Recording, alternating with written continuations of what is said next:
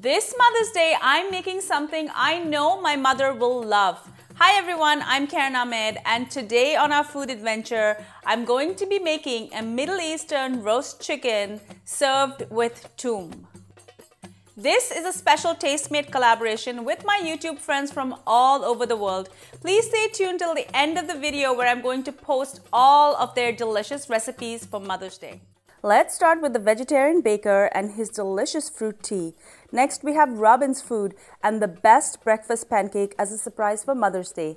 We also have Love Bites with her filet mignon, eggs Benedict, and my friend from Vancouver, the Kitchen Witch, with her sun-dried tomato and feta frittata muffins. We've also got Sharmila's kitchen with some delicious murg makhani, also affectionately known as butter chicken. And my friend from down under, Creative Cakes by Sharon, is going to make raspberry mousse-filled chocolate cups. Next, we have Buono Papa with no-bake chocolate and raspberry tarts. And Tabby eats all the way over from Tokyo with some matcha scones with lemon glaze. My mother lives in India and she visited us last year in Toronto, and we had lots of fun together making new videos and learning new recipes. When she returned, unfortunately, she got very sick and we're not able to spend Mother's Day together. But I'm making this recipe in her honor. I grew up in the Middle East and I know she loves all of these Arabian flavors. I'm going to serve this roast chicken with toum. Toum is one of my mother's favorite things. It is a garlic paste that you can serve with chicken or kebabs. You can use it as a spread or a dip, and it's simply fantastic. Let's start with the chicken. I'm using 4 chicken legs, that is the thigh and the drumstick together. And the first thing I'm going to do is score them so that the marinade can seep right into the meat. Next, I'm going to work on the marinade, and like they say in Arabic, it's iktir halu. This marinade is deep and rich, and it's going to cover the chicken and give it a delicious flavor. I'm going to start with a 1/4 cup of olive oil, and to that I'm going to add the juice of a lemon. Next, I'm going to add 1 teaspoon of coarse salt, followed by another teaspoon of fresh ground pepper. Next, I'm going to add 2 teaspoons of harrisa. Harrisa is used in North African and Arabic cooking. It's a chili paste that has a very unique flavor. I'm also going to add a teaspoon of finely chopped garlic and my all-time favorite ingredient, a teaspoon of pomegranate molasses to give it just a little bit of sweetness. I'm going to follow that with 1 teaspoon of sumac, and then I'm going to mix it all together.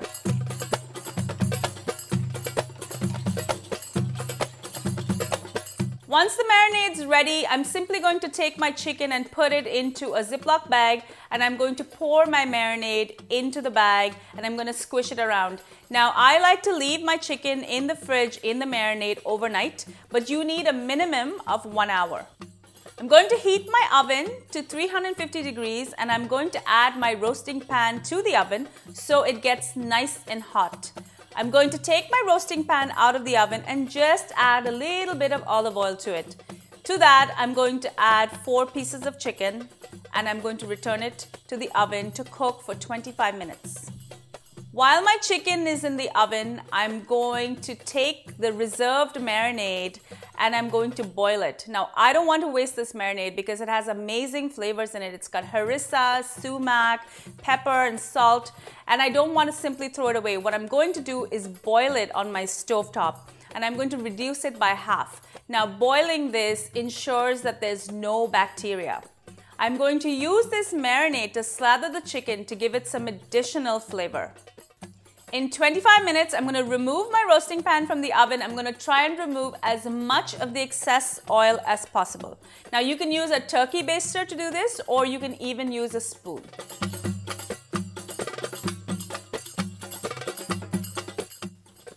I'm going to turn the chicken over, and then I'm going to fill in the roasting pan with some lemon slices and some onion that I've cut into slices as well. I'm going to return the pan back into my hot oven and I'm going to cook it for an additional 20 minutes. After 20 minutes in the oven, I'm going to simply take my chicken and turn it so the right side is facing up, and I'm going to turn my oven to its broil setting. And I'm just going to broil the chicken for about 7 to 10 minutes till the chicken has a beautiful color. And then I'm going to take it out of the oven. Once it's out of the oven, I'm going to add a little bit more sumac on top of my chicken, and I'm going to add a bowl of this delicious garlic paste that's also known as toum. I'm going to add some parsley and some Arabic pita that's also known as caboose. And I'm going to sprinkle it with some toasted pine nuts. If you want the recipe for my toum, I'm going to leave it in the description. If you're celebrating Mother's Day with your mother this year, give her a hug and tell her you love her. And I hope that you make something special for her. Hopefully it's this recipe. If not, stay tuned for all of the other recipes from my YouTube friends from around the world. Thank you so much for joining me on Kravings Food Adventures. Please do subscribe to my channel. Leave me a comment in the comment section below. Let me know what you think about the video, and I will see you again. Take care. Bye.